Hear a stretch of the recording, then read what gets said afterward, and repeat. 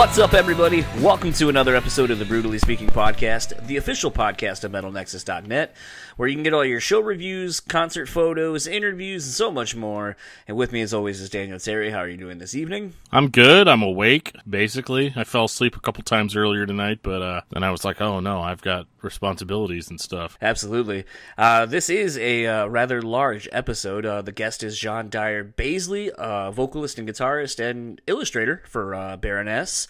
This is an interesting one. I don't necessarily know if a lot of people would assume that we would have John or anyone from Baroness on the show, but I think that's the thing that's kind of fun about the show is that we've been evolving and getting a lot of great guests lately. I think the John Cooper from Skillet, I think, is a great example. Like, you may not expect us to do that, but then when you hear it and you hear how long of a fan Dan's been, it's like, it works. Yeah, totally. That was a fun interview to do. I was originally hoping to get to do this one too, but we ended up, I think, rescheduling a couple times. So my window of opportunity started closing rather quickly on that. Yeah, it was kind of interesting because I was supposed to call John, or actually John was supposed to call me, and then he sent me a text after just scheduling issues the first time, and it was one of those things where I started texting him a little bit throughout the week. And then when we redid this, I think I kind of got more of a sense for who he was. Doc Coyle, once again, had put out his episode with John from Baroness, and I was like, damn it, Doc. You always put out like an episode of somebody that I'm getting ready to talk to or that we have just done either, so close to one another. And obviously it's due to like the press junket cycle that a lot of people are in. But it was one of those things like Doc, always is kind of the benchmark for where I would like our podcast to be, as far as like how articulate he is, the kind of questions he asks, and so forth. And I really enjoyed this conversation with John, and it really made me start second guessing ours because I had already done it, and I was like, "Can I get a redo, please?" Let's just do the same thing again, only better. Yeah, I'm gonna have to ask better questions. Right. I think that, I know we have said this plenty of times. I think someone of John's level, he's a very focused and intense guy, and, gives a lot of, and, like, I think the thing that is interesting about John is, like, you could ask him a very simple question, and he doesn't give you a canned answer. And I know that's something we talk about quite a bit is, getting canned answers from the people you're interviewing because they're just in full-on junket mode. And so it becomes one of those things where you're like, oh, okay, like, I heard you say this already. And then you just kind of, like, lose interest as the person doing the interview because you've already heard the answer. With John, I've heard similar questions be asked to them, but he doesn't answer them the same at all. There might be some carryover phrases or ideas, but as a whole, the answer is unique unto the interview as it's happening at that time, and I do really appreciate that. Yeah, for sure. It's one of those, well, they're not making it up. It's one thing to tell the same story twice. There's a little bit more truth to that. But on the same token, it's also like, whenever we get canned answers from people, I'm always like, man, I literally just listened to you say this on Toomey's podcast last week. Or whatever. And that can be frustrating. This was unique, mostly just in how thoroughly he answered the questions. Yeah. It's kind of, when you listen to a few of his, and that was why I really wanted to have more of a standard interview from my perspective, where I've written everything down. My questions kind of have an arc to them from start to end. I think that kind of works a lot better with someone like John. For me personally, and given the nature of how the podcast format is, I don't necessarily know that I could do just a very loose chat with him, because I think I would get lost in I would just get lost in listening to him talk, and then I'd be like, oh fuck, it's my turn. Like, if a conversation is a game of like ping pong where you're going back and forth, I think I would definitely drop the ball every time, because I would just get lost in listening to like his story and his his answers. Yeah, totally. And it's funny, this is one of those interviews where he would talk for so long that you would come in with a question and I'd be like, oh yeah, I'm not just listening to a different podcast right now, like this is us. It's funny, in listening back to the interview to edit it, I had that same feeling where a couple of times I was like, this feels like I'm listening to somebody else's podcast. And totally. That doesn't usually happen for me. Like, usually I'm like, oh yeah, I remember this, or I don't know, it's very weird. It was a very weird feeling going through the almost hour and just being like, I feel like I was actually listening to like Lead Singer Syndrome or To Me or, any of the other podcasts I would have been listening to that John would have been on. And then when it's all done, it's like, oh yeah, there I am. Oh yeah, it's my show. I forgot. I'm still here. I'm still alive, and I'm making a podcast. Yes. Yeah. But I think all that aside, with this interview being so long, let's get into my conversation with John from Baroness, and we will talk to you afterwards.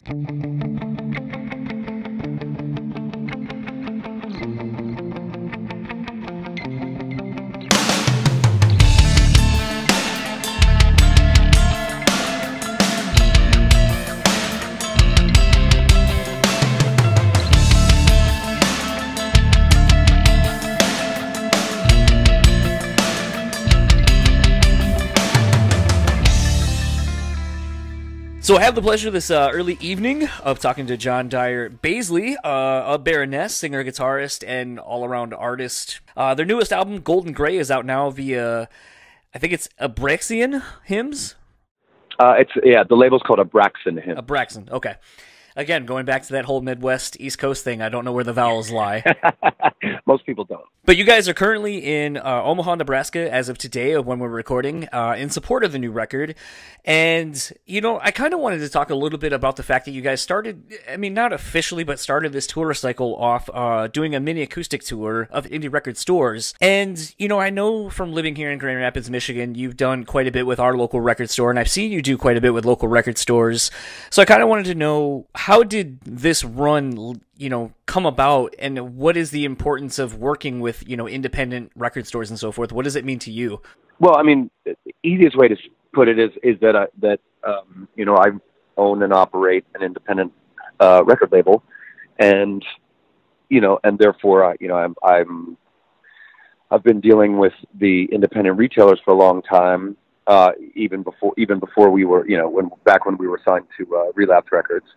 But the one of the characteristics of this band that has become more and more obvious over the years is that we when it comes to physical product, we rely very heavily on selling vinyl, and it should come as no surprise at this point in 2019 that the best place to find vinyl is in the indie retailers. I think there are some major chains that sort of toy around with the idea of selling vinyl and everything, but it always to me it always comes off as a little like a cute thing that they're doing, whereas with the indie retailers, I am always aware that I'm amongst like-minded people, meaning that nobody in their right mind starts a band or starts an independent record store because they think there's going to be a whole lot of money in it. It is absolutely a pursuit of passion to be involved in this industry at most of the time. Every once in a while, we or they or we any of us can experience those windfalls that we keep waiting for. But by and large, I think that for the most positive, most inspiring people that I work with are the people who get involved and get their hands dirty and in the way that the indies do. And these are stores that are located in almost every city around the country, and it's usually a small group of people that work there, and they know so much about music, they care so much about it, that it is for me as a musician an inspiring thing. And the other similarity that we as a band share with with companies like those is that that we're kind of up against it. There's a bigger, more commercially viable entertainment industry out there that's populated by wealthy individuals with extremely powerful lawyers and business managers, and there are rules that have been set in place, and there are legal issues that have existed since pop music was invented, that really put the artists and the independent those of us that are independent, truly independent, at great risk, because we can't contend with them.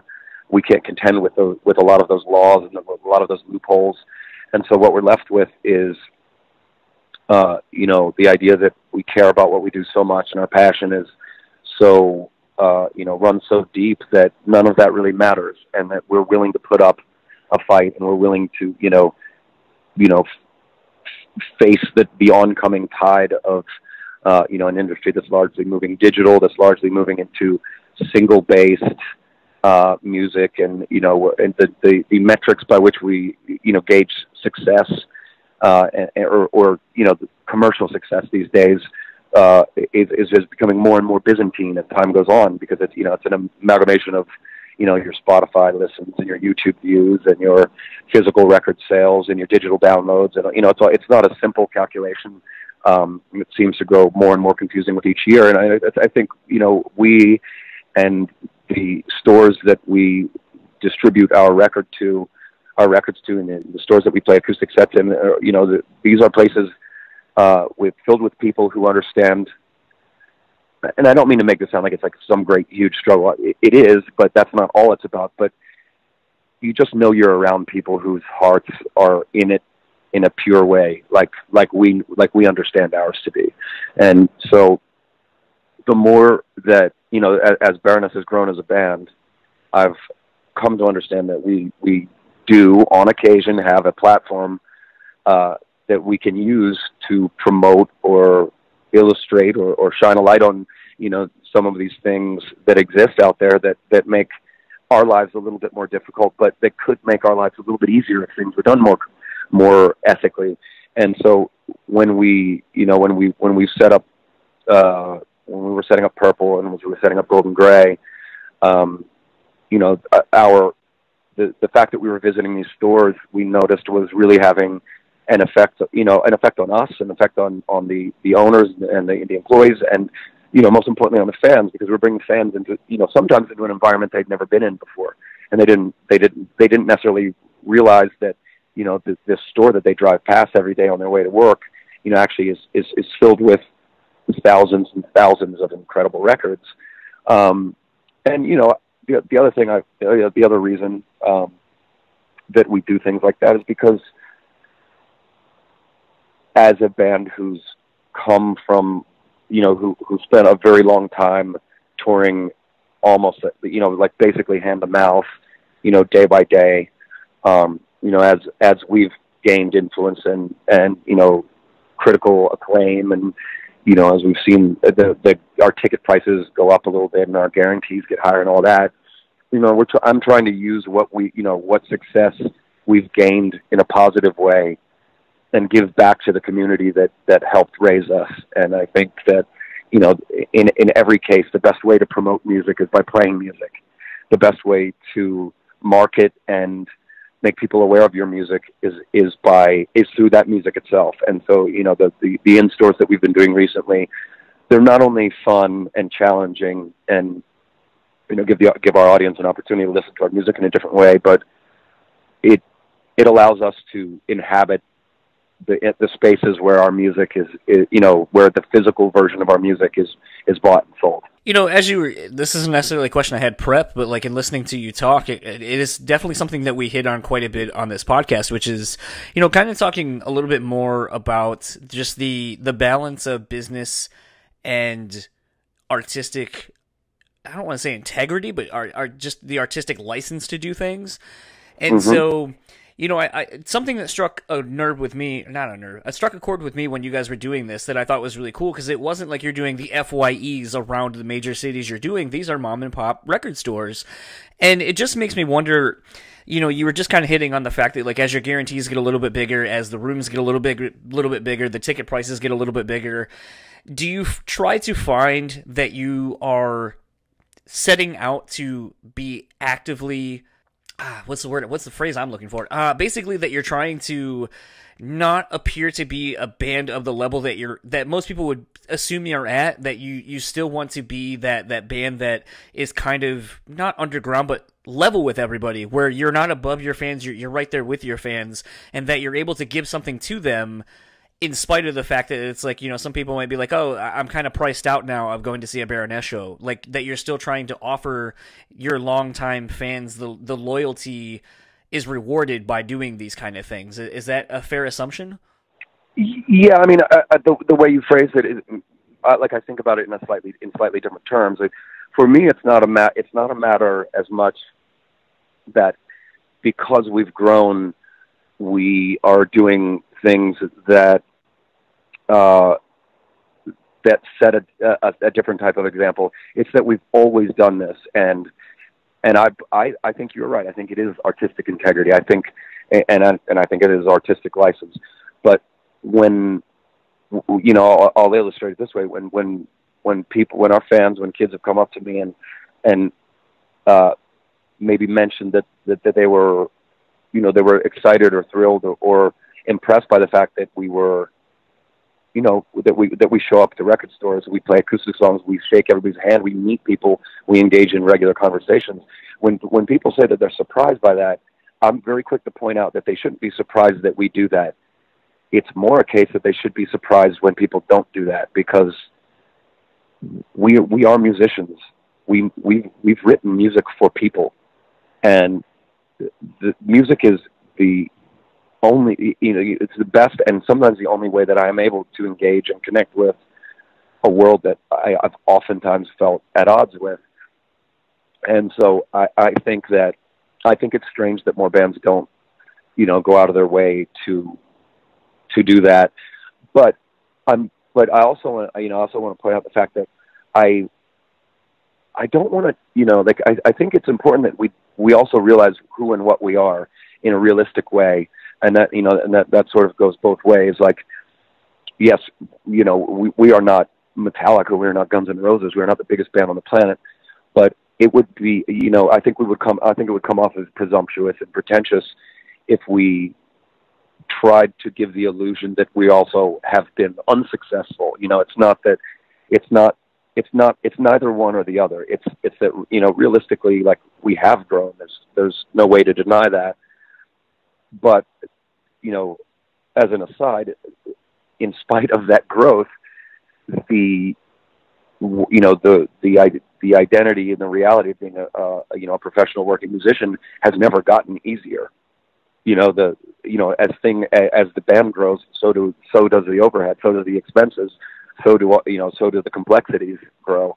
And, I've always found that, in Baroness, because of the way we carry ourselves, and I think maybe at some points it's because we don't engage in the gross commercialism that bugged us when we were 14 and continues to bug us now that we're getting close to 40. I think I think it's I don't want to ever come off as like complaining about my lot in life, because I've followed my passions in an uncompromising way, and I've followed my creativity in an uncompromising way for so long that the fact that we've experienced success on the internal level, the way that I define it, but also in a more external way where we can provide for our families and we get by purely by playing music, doesn't mean that it's by in no way, shape, or form does that mean that it is easy to do so. It is incredibly difficult. It requires constant dedication. It requires touring more than sometimes feels healthy. It requires dedicating more time than sometimes feels healthy. But, people that know me understand that I'm wired pretty hot, and I live in like a nearly eternal state. So it's a place where my creativity thrives. But that doesn't change the fact that it's hard work, and it requires so much time, so much energy, so much of your own money as an investment in order to maintain, in order to continue going. I think it's important that people that people see that because the stage I'm standing on is 6 feet tall, because I have a microphone only makes me taller and louder. It doesn't make me more important. And I think that more than anything, one of the opportunities that we have as a band now is to really try to illustrate to our fans that there's nothing particularly special about us. We've just been playing music for a very long time, and we never stopped when essentially when the world sort of gave me the clues that I should stop doing it because I was getting broken and bruised and battered, and there was doubts and criticism.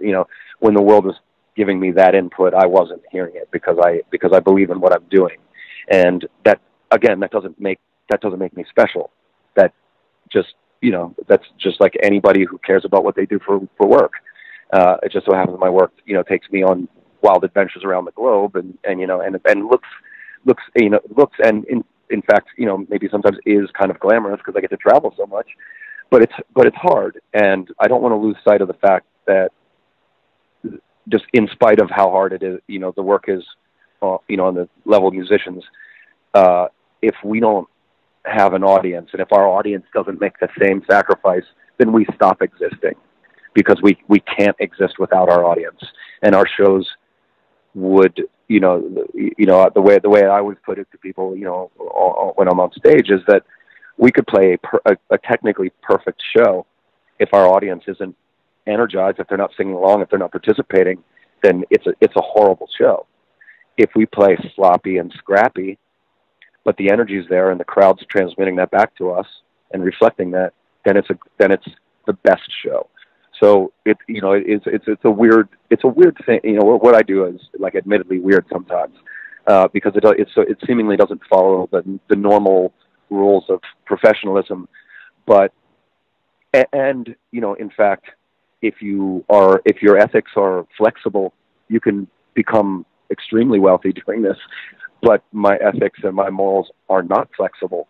So some of the work, as we move forward, is actually just maintaining the same attitude that we've had, that's been so good for us in the past. Back when nobody gave two shits who we were, we had an enthusiasm that carried us through that. And I'd like to think that 20 years on or 15 years on or whatever it is, that enthusiasm hasn't dimmed. I mean, it's incredible to me that it hasn't. And I occasionally will set up situations just to prove that to myself. But it's always there. And I think I think if nothing else, we hopefully can set a decent example for for the next generation of artists, or for younger kids, or just for fans.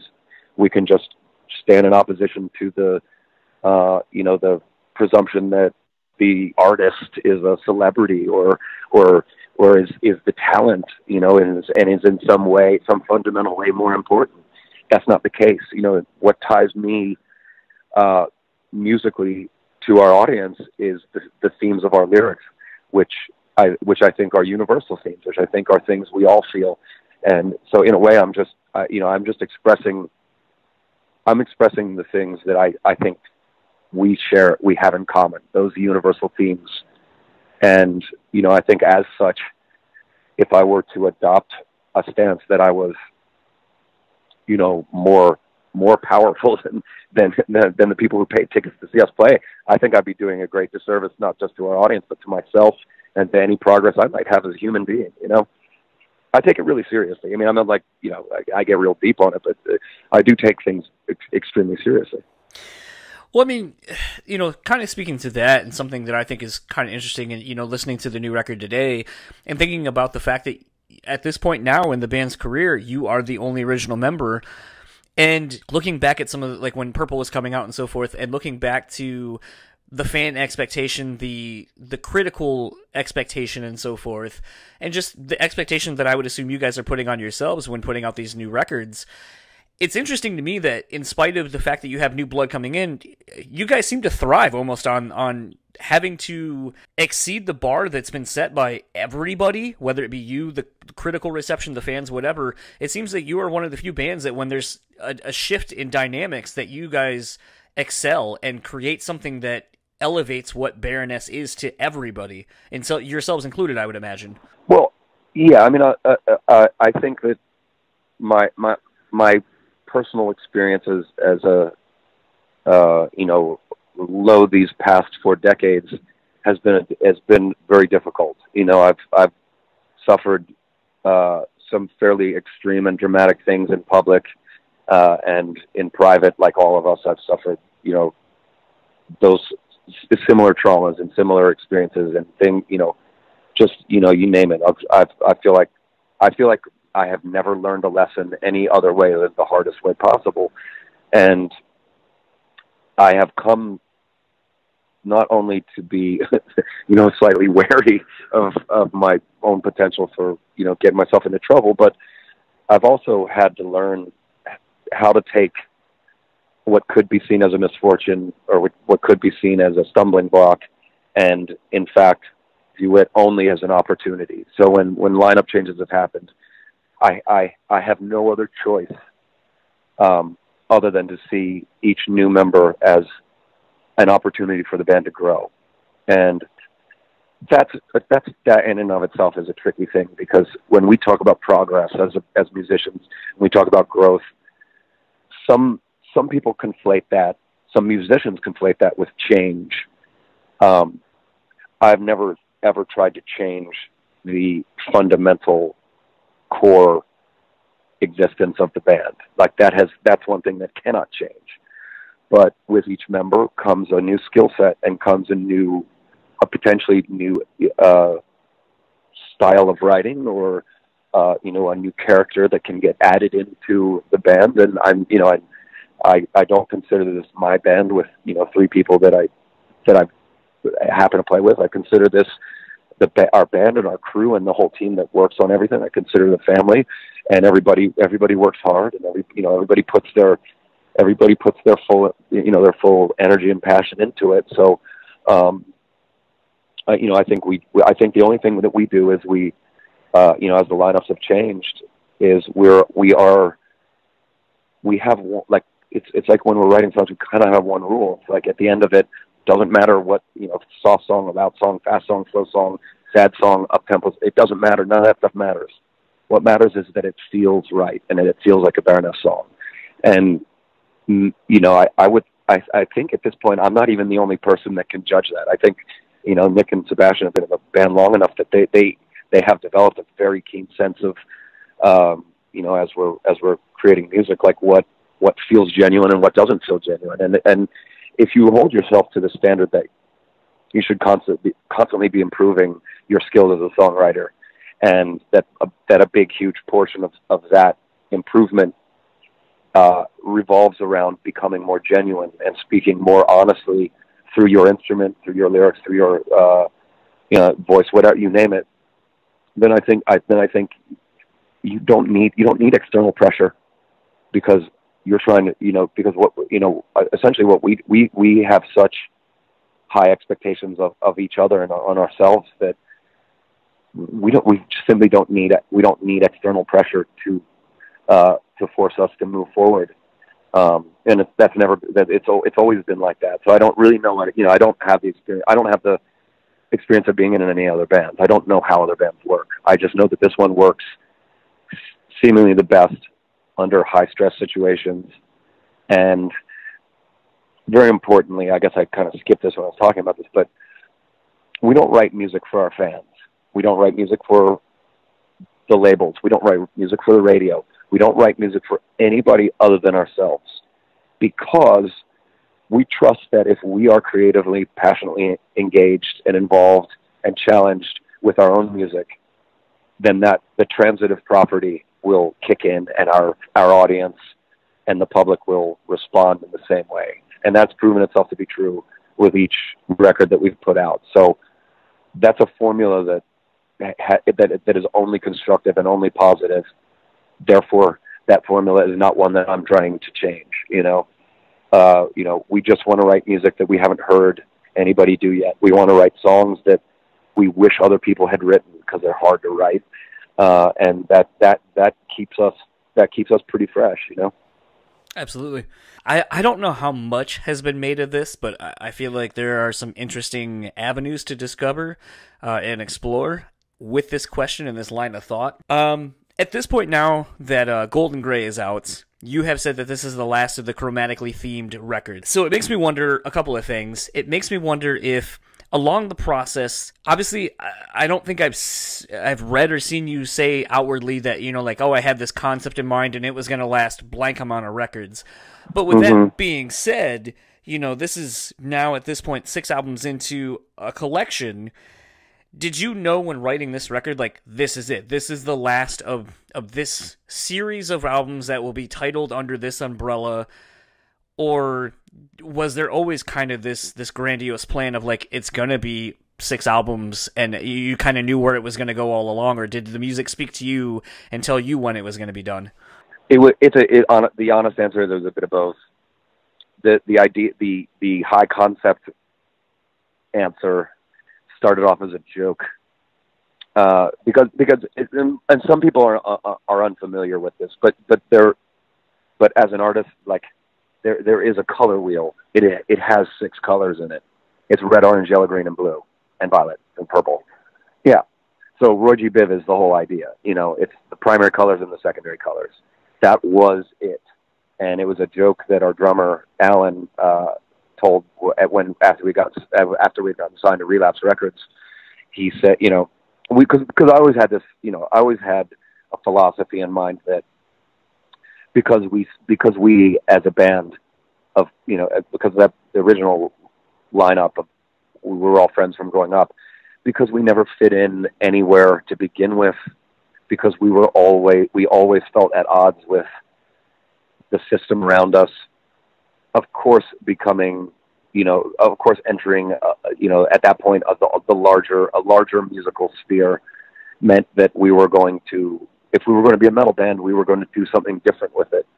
And at the time, this has all changed since then, but at the time, there was this very, like, sort of stock kind of imagery that was used that, that most bands would use. It was, it was either, like, very stark, symbolic, heavy use of, like, sort of simple, bold icons, or there was the, like, the real, like, kind of macho skulls and, TNA kind of, like, cheesy, overwrought kind of thing that was happening with other bands, like, and none of it worked for me. I thought, I was talking to Alan, I was thinking, think how cool it would be if we, if we and then all of us were like 6'2" and, like at or over 200 pounds at that time. It was a tall, big, thick band. And I was thinking, I was like, well, we should really be aware of our own masculinity here, because that can work against us. I've seen so many bands where it's it just becomes this testosterone test, and it's all alpha guys being alpha guys. And there's, it's about beating your chest and acting like a gorilla and dominating and winning, and that whole attitude and spirit, while it didn't exist in the 4 of us, like so my thought was, like, if we showed that as masculine looking men, that we had a feminine side, that's something that was softer, and I'm saying this is like the thought, this is my thinking in 2002. I wouldn't think like this now, but my thought was, or maybe not feminine. Maybe the word would be something that stands against that masculinity, that sort of machismo thing. And that, to me, that included the style of art that I was already making, which was softer and like colorful and had curves. And, I thought we would just kind of be a stick in the mud, and that would be cool. And Alan said to me, because we had released a couple of EPs that they were like sequentially titled first, second, third. He said, well, now we're doing full lengths. Wouldn't it be cool if we did, the color wheel? He said, just think, after 6 records, we'd have a rainbow on our merch table, and that would look amazing. And we kind of laughed about it at the time, because there was no fucking way we were going to get through 6 records. We were surprised that anybody wanted to sign us for 1. So it was just sort of it was sort of a joke at first, but as we started to make our first record, Red, I realized that it was not just a great jumping off point, not just a great way of under-explaining what was inside the record, not just a great way of creating symbolism and a great way to like start making the album cover, but it also it had all these layers that you could get into if you wanted to. So so we stuck with it, blue, yellow, and green. And after yellow and green, I was like, all right, now I've been doing this for like so many years. I'm not sure that I want to be like a concept band, and I really never wanted to turn into a concept in the traditional sense, where there's a story that runs through them, or that there's like some narrative thing. Every record is about the same thing. Every record that we've released is about the experience that is lyrically or conceptually about the experiences, reactions, and feelings that I've had since the record before it. So whatever's happened in the past three or 4 years, that's what Golden Gray is about. There was 3 years in between Purple and Yellow and Green. So Purple was about those 3 years. And that's as deep into any concept as I'm willing to go. The color theming thing was only, it was something that I tried to give up on it before Purple. I was like, yeah, we should stop now. But, Pete, our guitar player at the time, convinced me that it was actually really cool how far we had gone with it. So I really just couldn't stomach the idea of calling our last album Orange. Though clearly it is. Look at the cover, man, it's orange. Like, obviously it's orange. And this is, Golden Gray was as close as I could get to calling it orange. So, because of the, due to the nature of the fact that it was only ever 6 colors, yes, that era is over. But more importantly, I've been doing the same titling theory for 13 years. That's a long time to be working on any kind of project. I just want the freedom in the future to do whatever. So maybe our next album's pink or taupe or, burgundy or whatever. It doesn't matter. I want to be able to have that choice. I don't want to feel locked into it. You know what I mean? So really, like, at the end of the day, it did feel like we closed the chapter. You know what I mean? It honestly did feel like that, but not until we were wrapping up with the recording. So maybe it was a self-fulfilling prophecy or something like that. It's hard for me to say, but I've had a lot of fun with it since we started. I just think, like, at this point, moving forward, if we were to continue that, in a direct way, if I was to commit to it now, I'm just blocking any other option that I would have. And I think it would be nice for the first time in 13 years to have, kind of a blank canvas in front of me next time. I don't know how different, things will be moving forward, but we have the choice. We have the freedom to do it now. So this is going to be kind of a multifaceted question, because you touched on one of the questions I had as a follow-up, and then something we've kind of been touching on as a whole.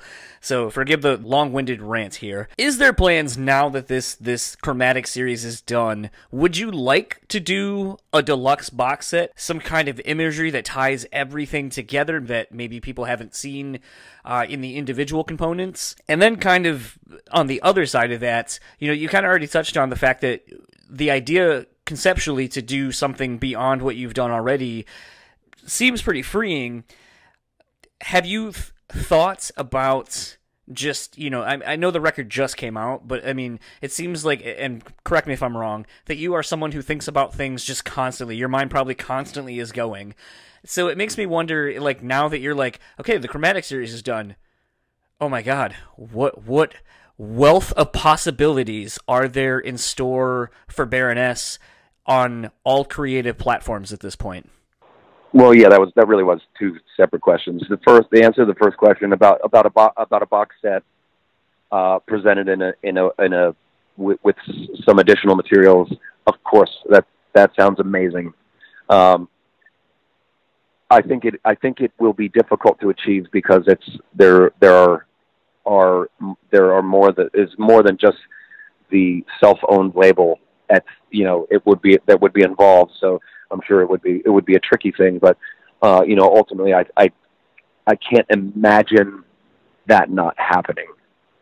I can't even fathom this band going another 10 years and those 6 records not getting packaged up in a cool way with with new content and, you know, fresh artwork, but with, you know, something that's concise and gathers all of these things in one place. Because now that I have, you know, a month and a half of hindsight on it, I realize that the albums do fit together and there never really has been a difference between the records, and there never has been a difference with me between the music that I make and the artwork that I make. I've come to accept that I just have a couple outlets for my creativity, but it all comes from the same place. It's all about the same thing. And because I don't believe in things like writing like sci-fi fantasy concept records, you know, I think the history of these past 6 records is really sometimes a very difficult picture of, you know, what I've been through. I mean, at least for me, it's a very difficult look back at what my life's been like since the band started putting out full lengths. But there is absolutely a theme that runs through it. There's a common thread that they all have, and they all feel like individual pieces of a much greater project to me. So yes, moving forward, I'm very excited about the, you know, future prospects for the band, because I've never felt like we as a band in any of the lineups are limited to being, you know, a group of 4 musicians and, you know, the singer makes artwork. I think there's so much more that we're capable of doing. You know, the only restraints that I feel that we have at this point are, you know, the restraints of the time, money, and more than anything else, the limits of our creativity. So whatever we can think of, we're going to do. You know, whatever excites us, we're going to engage in. But believe it or not, I don't think in advance, because I'm not wired like that. My brain is always working at 100%, and it never slows down, and I never stop moving. I never stop. I can't stop. I'm too manic. I'm too compulsive. I'm too I run way too weird to stop thinking. But I also have come to accept that I don't plan things out as well as I do things in the moment. And that sounds weird, because if you look at my work, if you listen to the band's recorded output, it sounds like there's a lot of labor in there, and there is, and there's a lot of detail, and there's a lot of meaning and symbolism and layers of meaning and things stacked on, and reflections of things and reprisals. There, of course, that stuff's all there, but because of the fact, or due to the fact that, you know, my artistic work is done in a permanent media where any mistake that's made is visible, and because the music, you know, will outlive me, and because my tendency as a songwriter is to embellish and make lots of little things constantly swirling around, I've learned that the fact that I do everything, the fact that I have a tendency towards spontaneity is actually kind of a good thing, because in a very layered, detailed, obsessed over, you know, like critically analyzed thing, I know that most of the decisions were made without thinking. Most of the decisions were made as expressions rather than well thought out things. It makes me very hard to work with, I think, for other people. And I give so much credit to Gina, Nick, and Sebastian for putting up with me, you know, for this record, because this is the one where I wasn't done. I wouldn't stop until we were done, until I was done, until I was satisfied that everything we did was the best version of everything that we were capable of doing. And even if we wanted to go back and try to re-record any of those songs, they would come out differently, because the way we made them was so spontaneous and so labyrinthine and Byzantine in the way that it was done that there'd be no way to replicate it. So yeah, it's there are parts of my personal characteristics that I was born with, or that I've developed, that I just hate. You know, some of it, I'm like, man, I wish I wasn't a space case and obsessed with details, because that makes things really confusing for me. You know, I wish I wasn't like a depressive person who is exhilarated by music in such an extreme way, because it's like, you know, going hot to cold like that. that quickly is sometimes it's a very intense experience. But I think, I wouldn't trade it in for anything. I love all the experiences I've had except one or two, Absolutely. So kind of in wrapping up, because I think I only got you for a couple more minutes, I used to work at a screen printing place, dealing with t-shirts and so forth, and being into screen printing as far as posters and so forth, and artists like Jermaine Rogers and Derek Hess. Jermaine Rogers, I went to this art gallery, I think it's called Art on Fifth, it's in Austin, Texas, when I went on a vacation. And the guy that runs the shop, I can't remember the guy's name. I wanted to have him on the podcast because he's phenomenal. Long and short of it, he was going through all of Jermaine's like posters and the artist prints and so forth, and just being like, "Oh, this is a paper," and we decided to call it this because it was the first time anyone really had used it, so we didn't really know what to call it. And talking about the textures and the various kind of aspects of the paper and the way it's woven and the way that Jermaine was kind of printing on it and so forth. So then even talking to, I've had Derek Hess on here about a year ago, and, something I was kind of talking to him about at the time was he was really getting into printing on like metals and so forth and finding these kind of abstract things to create art on. And so knowing that you are a graphic artist as well, it kind of has made me wondered what has got you interested right now in that realm, and does having these new capabilities of things to create on, has it really inspired you artistically in a way that really hasn't been unlocked so far? You mean, are you asking if the the great wealth of contemporary media is what excites me? Is that what you're at? Like I mean, I guess there's that, but it's also, something that kind of was shocking to me and going just in screen printing on garments, it was an industry I had never really been involved in any way, shape, or form, and to see how we have various kinds of inks between water-based ink and so forth, to then even having like puff ink and stuff like that, so where it reacts differently once you go down the dryer and it puffs up, to then talking to someone like Derek Hess, who's like, I've done stuff on canvas, I've done stuff on paper,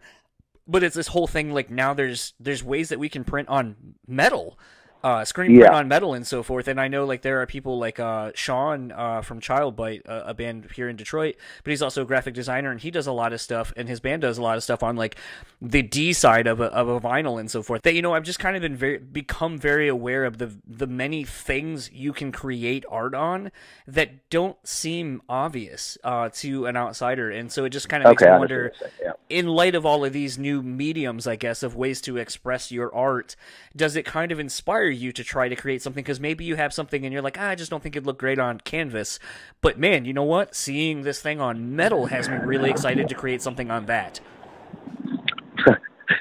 I wish my answer was yes, but I think like, kind of in a blunt way, no. And I'll explain this. I work in the work that I am known best for is done using very traditional media. Like, I use watercolors. I limit anything I limit my use of anything that isn't watercolor at this point. Like, I'll use a little bit of ink, like more modern ink at times for certain effects, but most of what I do is a paintbrush, an antique form of paint on an antique form of paper, 100% cotton, and the majority of my work lives exclusively in that realm. And I hate it in a way, because when I learned how, as I learned art, I was taught, or I taught myself oil painting, which is a very different than watercolor. I'll put it that way. It's almost a reverse process. You can build things, you can sculpt, you work from dark to light, you can cover things, but generally speaking, when you're working in oil paint or acrylic paint or most physical paints, even screen printing, the objects that are the lightest, the white ink, is generally the last thing. It's the topmost layer, because we as human beings decipher and read light as having volume, and we read shadow as the lack thereof. It's sort of a weird thing that just, that we do. So, working in watercolor, you are working, like, basically, if I want something white on watercolor paper, I avoid painting it. So you have to work around it. You're working, and you're using your pigments like a little, like at times in almost a backwards way, and it's super limiting. And I never ever in a million years thought I would become a watercolor paper or painter. I never ever wanted that, thought that, studied it, did anything with it. But it's become what I do. And what's been inspiring to me recently is that I have turned this thing that I resent on so many levels. I have finally begun to understand its practicality as a platform for true creative expression, and the way that I see it. Whereas before I was a little bit more like old school, and I thought, watercolor is like for studying and practicing, and oils or what you paint your serious work with. But then I became a guy who was doing work with pen and ink, and watercolor, and these are things that I really never thought I'd be doing.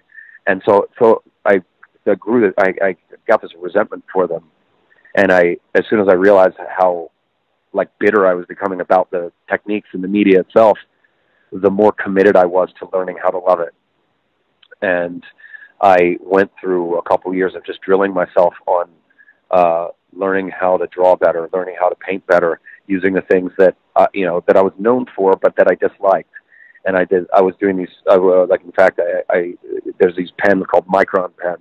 They're they're technical pens. They're not expressive. The line width doesn't change. You can't make a beautiful line with it. You can just make a straight line with it. And I'm not good at straight lines. My work is messy and all over the place. And I hate media like that that's permanent and unexpressive. So in order to become a better artist, I did a series of 200 drawings using nothing but microns, and I called it the Frustrating Micron Series, where I would give myself a finite amount of time to work, because when I do album covers, it's hundreds of hours. I'd give myself a couple hours to do anything, and when it was done, I would let go of it. I'd sell it, I'd give it to somebody, I'd throw it away, whatever. I just had to learn how to become non-precious. I had to learn how to move quickly. I had to learn how to use papers and pens and pigments and inks and watercolors and techniques that I never really wanted to know. I had to embrace them and love them. And now what's been inspiring to me recently is falling in love with those things. The printed work that happens with me, I work with an extremely cutting edge group of screen printers in Minneapolis called Burlesque of North America. And through their the way that they think about screen printing is really at times avant-garde and very forward-thinking, and they're the people who are who have turned me on to these newer printing techniques. I don't print. Printing is for people who are finicky and clean and are capable of doing things in a precise way. I'm not, but I'm fascinated by it, so I attend the printings and I work very closely with them so that we can hopefully bump it. And so now I'm circling back, because my initial answer was no, and I'm going to turn it into a yes now. So I'm learning these things through my screen printers and watching them accomplish feats of printing that I could never accomplish, things that blow my mind. And I'm learning how those things are done. I'm learning about those things and how to do them, not so that I understand the process, so that I can take my artwork and create better and better, more genuine, more expressive, more interesting representations of it as it becomes printed, so that the audience that has come to collect my artwork has access to better artwork, and that's affordable. That's within a price range that they can afford, where my originals generally aren't priced for everyday buyers. I'd like to, the reason I print is because I don't want to exclude people. And I've collected prints over my lifetime, and I have great appreciation for people who really deal exclusively in prints. which I don't like it because then it becomes a commercial thing. Then I have to sell them and all this. I like working with this company because they are like the closest. They are the closest thing that printmaking has to being fine art. I mean, not even. I don't mean closest. I mean, they are fine art screen printers, and that inspires me to create more because that allows the people who are interested in having originals of my work or very nice looking reproductions done well by people who care, by true artists and true craftsmen. And so yeah, I mean, I think where I'm at nowadays, which is, I've got my fingers in a whole lot of little pies out there, and I'm just trying to learn how to do everything myself. Like all of it, at a certain point, all of it becomes inspiring because you have to surround yourself with people who are amazing at what they do and put the same amount of care into, handling your artwork and reproducing it that you did in making it in the first place. And that applies to screen printers, that applies to record manufacturers, that applies to the indie retailers that we started this conversation about, and that applies to our fans and the clubs and everything. I want, in a perfect world, everybody cares, everybody is passionate, Absolutely. Well, I can't think of a better way to have encompassed the almost hour-long conversation we've had at this point. So where can people find you or the band online, and what does the rest of 2019 have for you? I think a Google search will pretty much give you everything you need. Baroness. That will get you to our website, YouTube channels and all that. And then what was the next question? What are we doing after 2019? Just what does the rest of this year have for you at this point? We're just touring till the end of the year. We have almost no time off. It just shows. Fair enough. Actually, I do have one last question for you because I was Googling this earlier because I figured a band of your level had to have put out a beer or been involved in making a beer of some kind. And I do see that there is a brand, I think it's called the Tempest Brewing or something like that has a Baroness beer, but I don't think you have anything to do with it. So would going in the route of like a Mastodon or any of the bands that have kind of done a beer, would that be something you'd be interested in? Or at the very least, would you like to do artwork for a beer label? The funny thing is we've partnered with I believe we partnered with a company, a small brewing company in Florida, to do like a very limited, like one night only, I think it's like a golden lager or something like that. But it's sort of difficult for me to engage in that like fully because I have been a recovering alcoholic since 2000. So I'm like the rest of my band and the crew and everybody else, like they can drink as much as they like. But, as a recovering alcoholic, it's very hard for me to get too entrenched or behind, the sale of alcohol just because I have a stigma with it. But that's not to say that I entirely demonize it because I realize that for some people it is, it's very recreational and it's awesome. And the microbrew industry has been very kind to our band over the years. We played tons of festivals and so all sorts of things like that. So yeah, I mean, we sort of flirt with it now and then, but never too seriously just because of that. I think Metallica would do wise to kind of heed your advice on that then, because I just recently had their Enter Night beer, and it is shit. And it reminds me of the fact that bands who no longer drink probably shouldn't have a hand in making beer of any kind. Yeah, I mean, with all the beer-related matters, I kick that straight across to the other three guys because they do have opinions and they do remember what it tastes like, which I don't at this point. So I think the thing when we've done this, because actually now that I'm thinking about it, it's happened quite a few times where we've done like limited one night only sort of things, and I think they're always like, dude, we just want like a cheap tasting, easy drinking beer, not something heavy. Like especially if we're going to take it on stage and have to drink it, like we want something light and easy, which is not what microbreweries love making. So therein lies the difficulty, but this is first world problems. Absolutely. Well, thank you very much for taking the time tonight and talking, and enjoy your show tonight and the safe travels. And hopefully we'll see you back here. I would assume so. We'll see you in Grand Rapids probably sooner than later. Absolutely. Yeah, thank you. So that was my conversation with John from Baroness. Like I said in the intro, and kind of like I said, if you've checked out any of the other interviews that John has done, really appreciative of the time that he took. They were on tour still at that point. So, I mean, taking 45 minutes to an hour to do a podcast, it's pretty unheard of. A lot of times it's like you get 20 minutes tops, and then you're out. Yeah, totally. He definitely gave you the whole cake and a little bit more. It made me wonder if if he only does like one interview a day or 2 interviews a day, just so he can give everyone their time. Maybe. I mean, that's pretty respectful to the podcasters. I mean, in this industry, people are like, yeah, 15 minutes, that's good, right? I'm like, I mean, I guess, but you know, it's one of those, we'll take what we can get. But I do like it whenever somebody will actually take the time and have a real conversation versus just giving us, you know, again, like we talked about the intro, like just canned answers. Yes or no answers are almost worse than canned answers. And I guess the contrast I'm trying to make here is that, you know, he even at one point you asked 2 questions in one, and he was like, okay, so that was 2 questions, so let me go back and answer the first one. So you get like 5 minutes there, and then, you know, it's like I thought that was cool, very informative.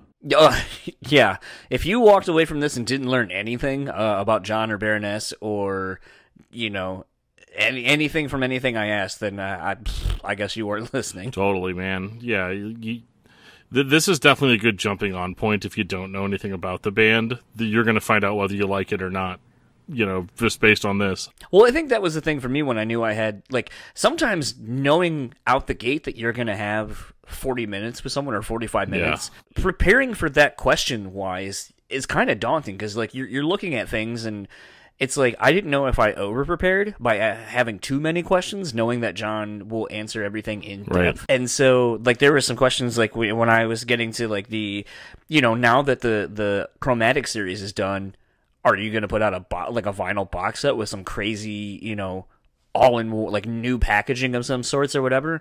And he was just like, yeah, I would love to do that. And then, you know, kind of explained, like, why he would love to do that, but then some of the pitfalls of, you know, some of these are put out on different labels, so, like, that gets a little sketchy. But, yes, ultimately, we would really love to do something like that. And I'm sitting there going, like, do Baroness fans give a shit? Yeah, well, I mean, Baroness fans already have their own box, you know. They already have all the albums. They could put it in a box if they want it. I suppose, but I mean, it's just one of those things, like, sometimes, like, and that's the thing, like, it almost felt like dealing with Periphery all over again, where I'm like, man, Baroness fans are, like, so loyal, so diehard, like, they know so much about every record, you know, just a lot of the things that are going on and so forth, and it was just like, is this just a bullshit question? Like, am I wasting John's time asking this? Or whoever's super stoked on Baroness, are they going to listen to this and be like, what a fucking noob? Maybe. I mean, I don't think they're as bad as Tool fans, but... Oh, you're bashing on them for the second time in, like, as many weeks. Yeah, I don't know. Well, it's so funny. So, like, I posted a meme. I saw that. A Tool meme earlier, and, like, it really wasn't anything negative about the band at all. Not at all. It was just the classic, you know, Mr. Owl, how many licks does it take to get to the center of a Tootsie Pop? And, you know, in this particular meme, it had Maynard standing there and said, I will find the center in you, I will chew it up and leave. Which is what we all do to Tootsie Pops, man. It wasn't bashing on Tool, but, you know, there's always just that one guy that's going to comment and be all like, you know what? I'm really tired. Like he even said, like, the meme is funny. Yeah. But then a whole paragraph of, like, I'm so sick of seeing people bashing on Tool, and I'm like, okay, dude. I mean, it's just supposed to be funny. Now, it's funny, I posted another Tool meme today, and nobody responded to it at all, which is great. Is it the Tim Allen Tool time? No, it was a pair of scissors going between a picture of the mind and the body. And there's it's like cutting a ribbon between the mind and the body, and the scissors says overthinking, overanalyzing separates the body from the mind. Anyway. I get it. The joke's not funny if you have to explain it, right? Yeah, no, it makes it funnier. But speaking of making things less funny, let's wrap up this episode. Given the fact that it was kind of longer, and obviously we're just talking about memes at this point. So once again, I want to thank John for taking the time while on tour to do this interview. And if you would like to keep up with Baroness, you can find them simply enough on Facebook, Instagram, and Twitter at Your Baroness. If you would like to keep up with John, you can find him on Instagram at A Perfect Monster and Twitter at his name. Simple enough. If you would like to keep up with Metal Nexus, you can find them at metalnexus.net, Metal Nexus on Facebook, Instagram at metal.nexus, Twitter at metal_nexus, and Dan will tell you where he can be found. Well, ironically, I can be found on Facebook just under my name, and I can be found on Twitter at DiscussMetalDan. Can be found on Gmail, actually, at discussmetaldan@gmail.com. And I have another podcast called Discography Discussion. It's a thing that I do, and you should check that out. It's at discussmetal.com.